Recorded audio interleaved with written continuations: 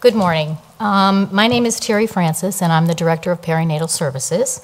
Again, like everyone's already mentioned, we're really honored that everybody's here and really happy about it. I need to make one really big point. We're not baby-friendly yet. If you decide to go baby-friendly, you'll see that you sign a big contract that says that you won't say you're baby-friendly till you're baby-friendly. We have done a lot of work for baby-friendly. We have a lot of work left to do. We still have a lot of little pockets that we need to fix. Like all of you, we are committed to providing good care, really quality care to our community. And that's why we decided about a year and a half ago to begin the baby-friendly journey. I think the points I want to make are more birth center to birth center, lessons learned. Like Dr. Rost mentioned, you have to go to your administration first.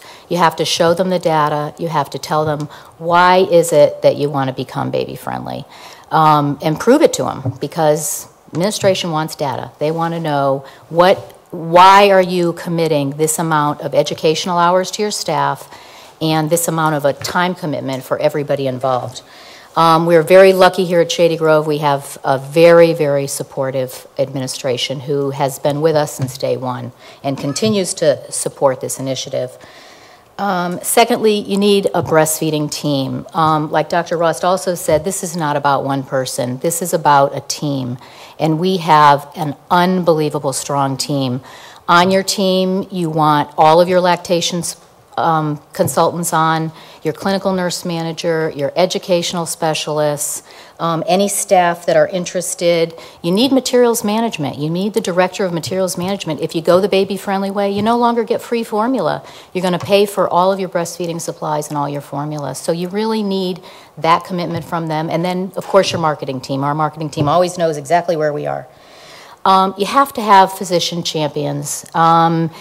That's probably the most challenging, I will tell you, is physicians. Pushing them to take their education, because baby-friendly is really about consistent breastfeeding education.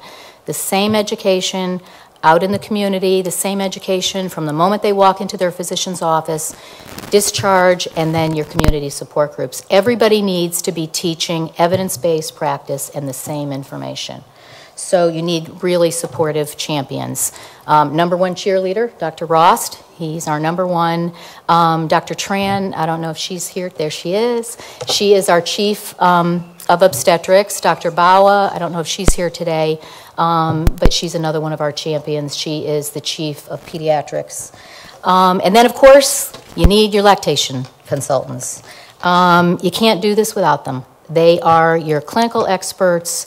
You have to have as many as they'll give you. And then you need a cooperative staff. You have to, I mean, this is a lot.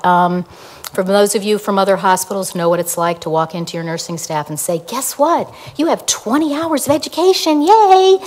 You better have your armor on. But our staff have been phenomenal. They have really stepped up to the plate.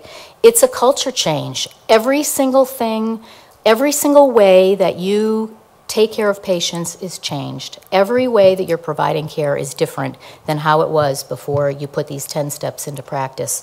So our staff really, really have stepped up to the plate. And it's kind of like putting in an electronic documentation system. You've all known what that's been like. In fact, we did it at the same time. But it really is a total different culture.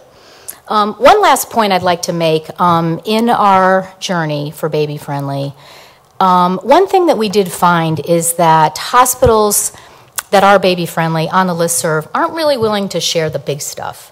They'll answer your questions, they'll give you little hints, but when we began this journey, we put out there, anybody willing to share your policy, anybody willing to share your work plan? Nobody was. So if it really is about the patient and it's not about the designation, I just want to let everybody know here at Shady Grove, we're happy to help. So please contact us. We're happy to share what we've done. We did have to reinvent the wheel, so it's taking us a long time, but we would really like to share because it is about the patient. Thanks.